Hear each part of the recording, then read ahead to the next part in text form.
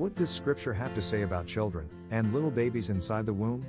Scripture is rich in this particular area, so rich I could quote verse after verse. But for time's sake, I'll quote a verse that speaks directly to the process of a little girl or little boy being knitted together inside the womb. The verse that I speak of is found in Psalms 139. For you created my inmost being. You knit me together in my mother's womb. I praise you because I am fearfully and wonderfully made. Your works are wonderful. I know that full well.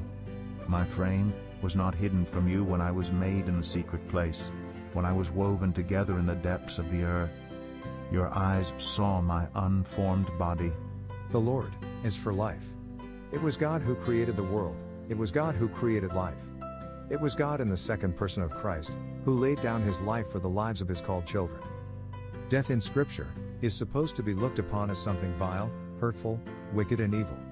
Taking a life is never supposed to be looked upon as a means for birth control, or a way to not deal with the consequences of life not going the way you planned. And please stop with the excuses. Deal with what God has spoken on about life. Don't try to derail what the Word of God has clearly spoken on when it comes to this topic of life versus murder. Redefining terminology won't help you when you're standing before a holy and just God.